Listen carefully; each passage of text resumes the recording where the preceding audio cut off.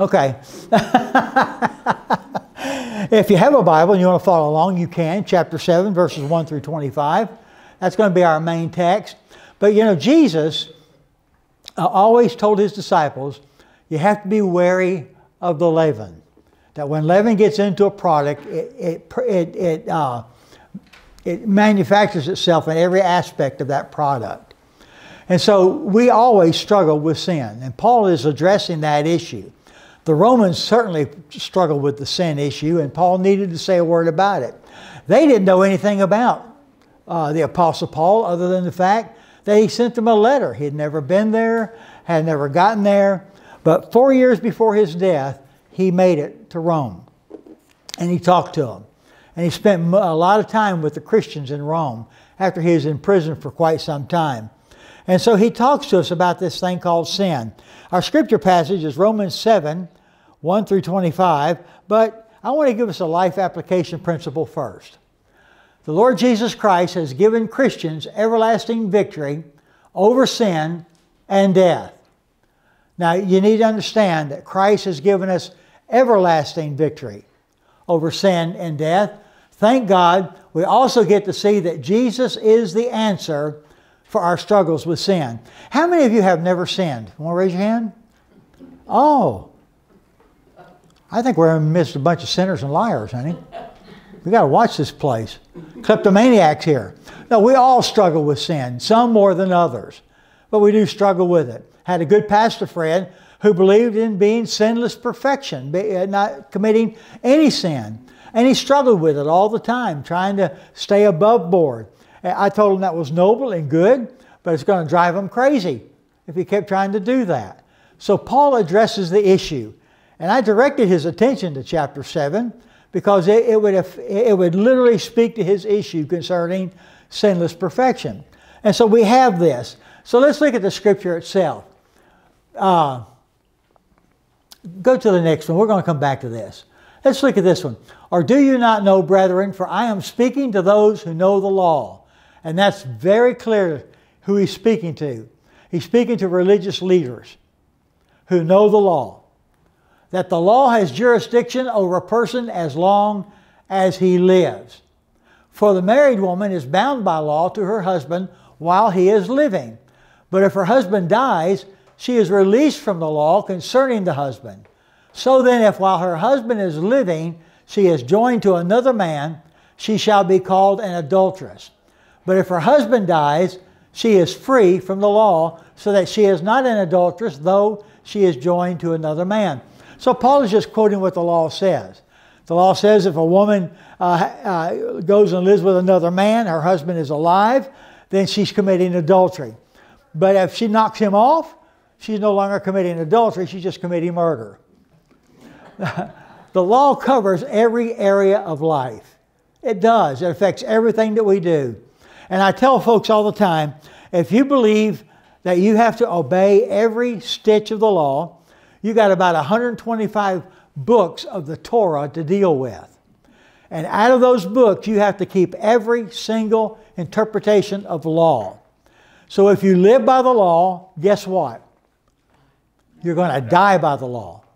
That's why we need grace.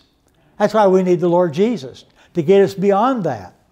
Because we don't want to be held bound to that. Now, does it mean that we give up on the Ten Commandments? No, we need the guidance that the commandments give us. But not necessarily the whole law as the Jews have established it. But the Ten Commandments become our guide for living. The sacrifices become our guide for living. Because the sacrifices tell us what Christ did. You know, like in Leviticus, there are five laws concerning the sacrifice. One was a seed grain offering. Jesus is our offering that's crushed beneath the seed, and He died for our sins. The drink offering, He poured out His blood that we might be made whole and alive again. There's so many of these things that we can look to. So we look to the Old Testament as a guide, but not so much as a standard, a total standard for living, because we can't keep everything. You just have to understand that. And so Paul says that the Lord Jesus Christ saves us from this kind of thing. And you have to be aware of that. And we have people who want so desperately to live by the law. And I tell them, you live by the law, you die by the law, you'll be judged by the law. Now let's go back. What God is telling us, God wants us to see the crucial death of our Lord. And He does that by talking about the law. So go back to the next page and then go over one more. Therefore, my brethren, you also were made to die to the law through the body of Christ. So you die to the law. Did you not know that? No.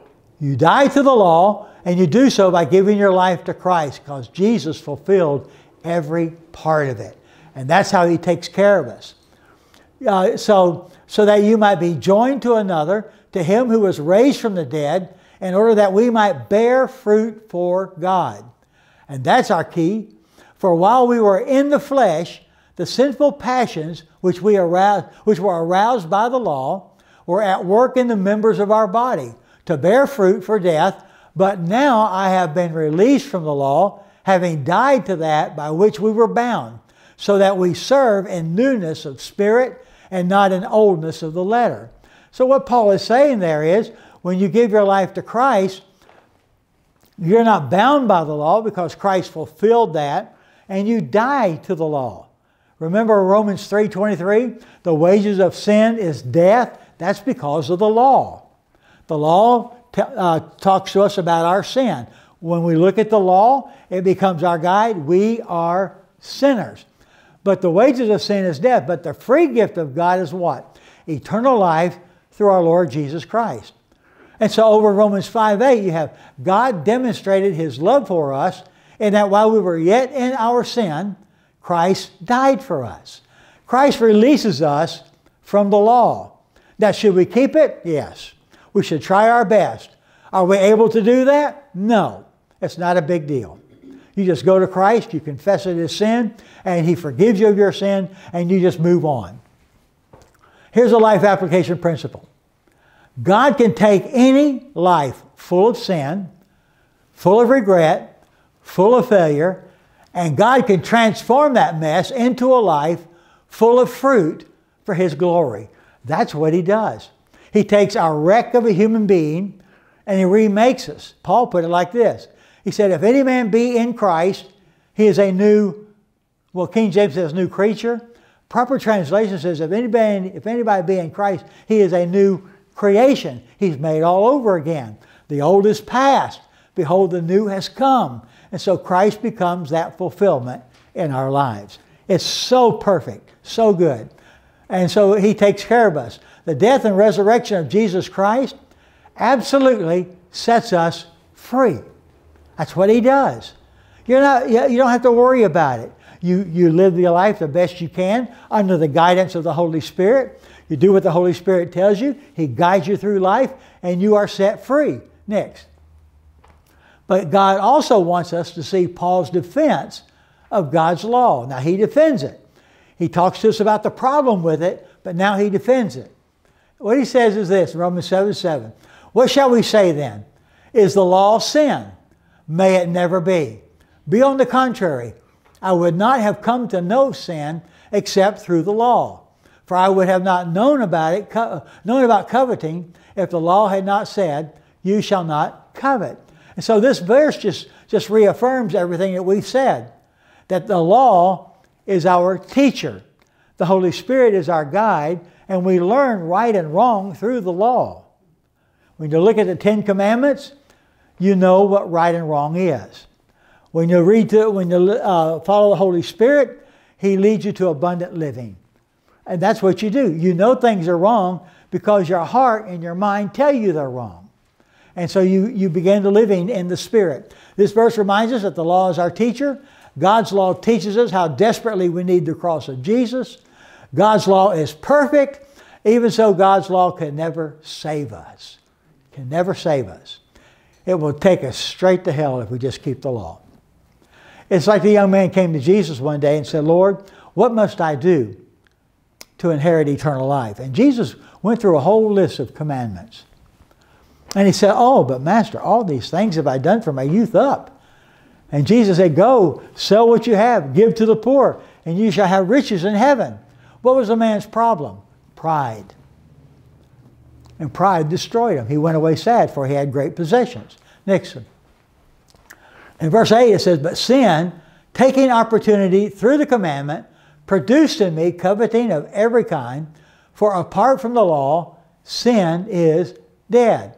So when you give your heart to Christ, sin dies. You don't, you've heard me say this before, I'll say it again. Some of you may get it. You are not, once you give your life to Christ, you are not a sinner saved by grace. You're no longer a sinner saved by grace.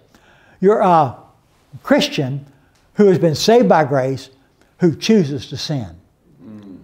That's the difference.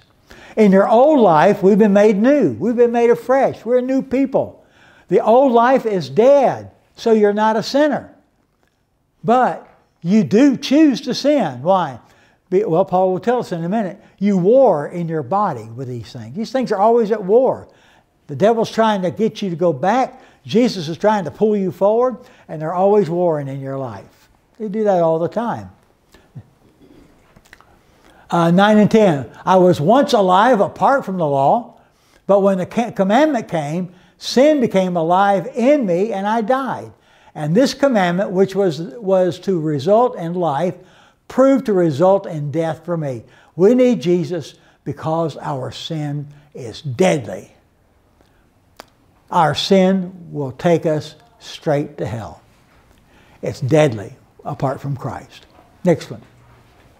We need Jesus because our sin deceives us. It not only takes us to hell, but it deceives us. It makes us feel like we're okay.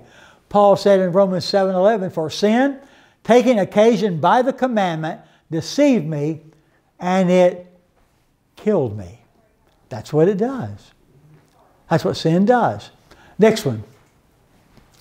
12 and 13. So then the law is holy, and the commandment is holy, and righteous and good.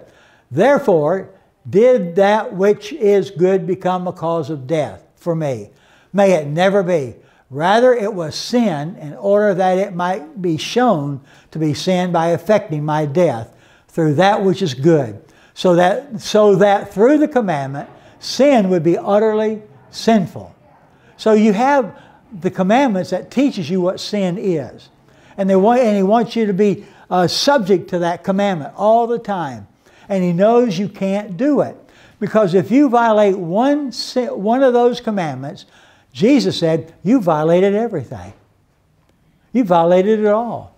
So it's going to be your death if you try to follow it. And he's talking about spiritual death. That's what it's going to be. We need Jesus because sin takes advantage of God's good law to kill me. Then he wants us also to see the difficulties we face with sin. These are some of the difficulties we face with sin. For we know that the law is spiritual, but I am of flesh, sold into bondage to sin. I think that word into is in the locative case in the Greek text, and it means location. But I really believe it would have been better to say, I think it's King James that says it this way too, better to say under. I am under bondage. I am under bondage to sin. It's like a heavy weight.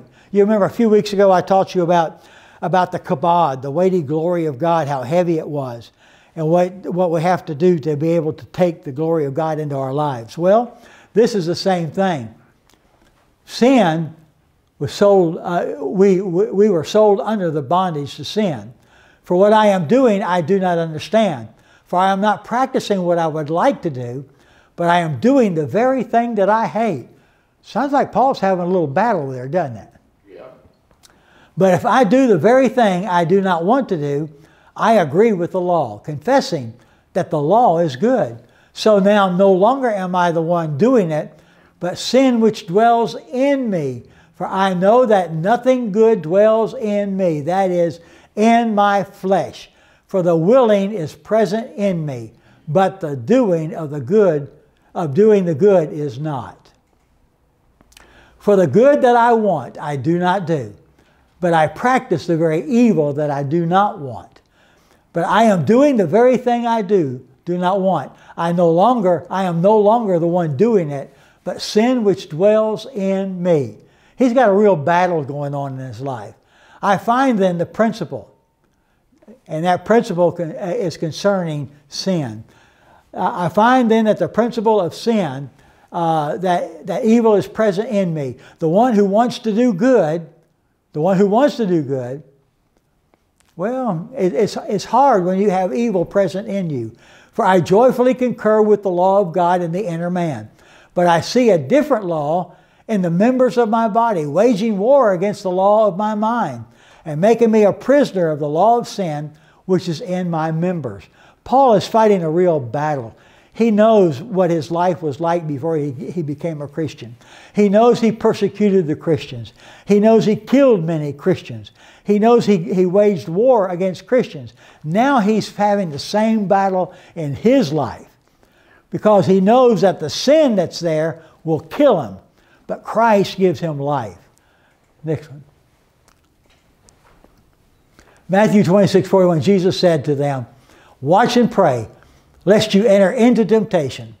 The spirit indeed is willing, but the flesh is weak." Amen to that. Yeah, Jesus is just telling us, be careful. Don't even entertain it, because the spirit wants to take you on in the walk with God, but the flesh will kill you every time. It'll shoot you down. It'll do that. John Newton. You know John Newton? Which hymn did he write? Amazing Grace, yeah. This is what he said. "I am not what I ought to be. I am not what I want to be. I am not what I hope to be in another world. But thank God, I am not what I used to be. And by the grace of God, I am that I am." How about that? John Newton was a slave trader for many years.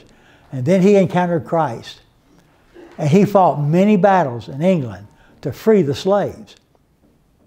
But he had this battle going on. So we have all these things. God wants us to see the difficulties we face with sin, but God also wants us to see the deliverance we have from our Savior. He wants to deliver us from this bondage of sin. "Wretched man that I am, who will set me free from the body of this death? Thanks be to God through Jesus Christ our Lord. So then on the one hand, I myself with my mind am serving the law of sin, but on the other hand, with my flesh, the law of sin." He's serving the law of God, but on the other hand, it's the law of sin. And this battle goes on in his life, on and on and on. And so Paul talks very plainly about our struggle with sin. We have to deal with it. And so the question is, how do you get over this struggle? How do you get over the struggle? By staying in the Word of God. You have to stay in the Word of God. I had a conference call in Brazil yesterday with a young man who talked to me about this very subject. And I told him, you have to stay in the Word of God every day. You struggle with sin because you're not in the Word of God. You've got to follow His leadership. You've got to stay with Jesus. You've got to walk with Jesus. You have to live with Jesus. You have to hear from Jesus.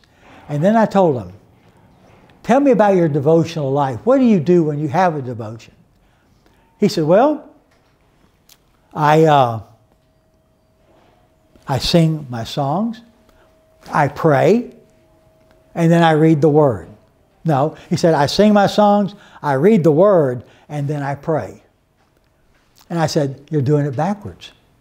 You see, the Bible is God's love letter to us. He writes it to us. This is our letter. So you sing, you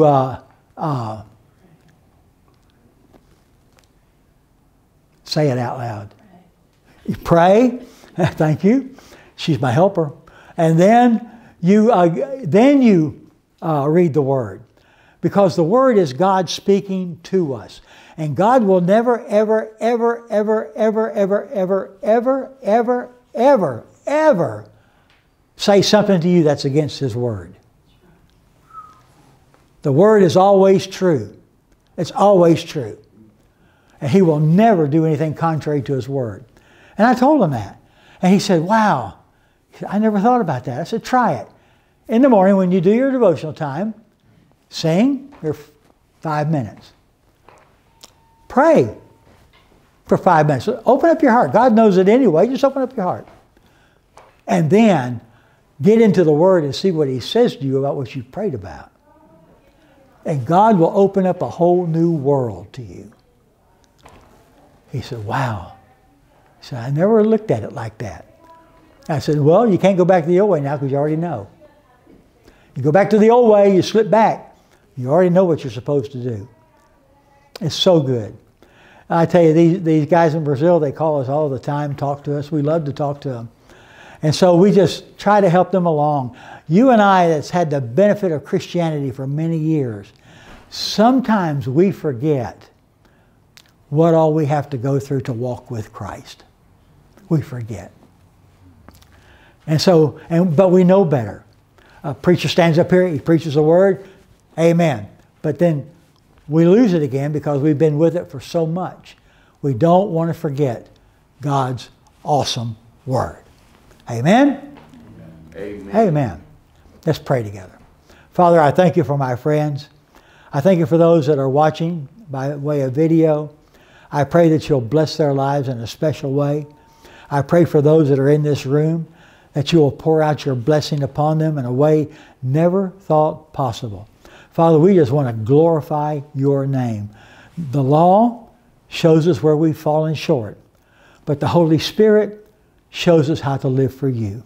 And we thank you that you've given us your Holy Spirit. In Jesus' name, amen. Amen. All right.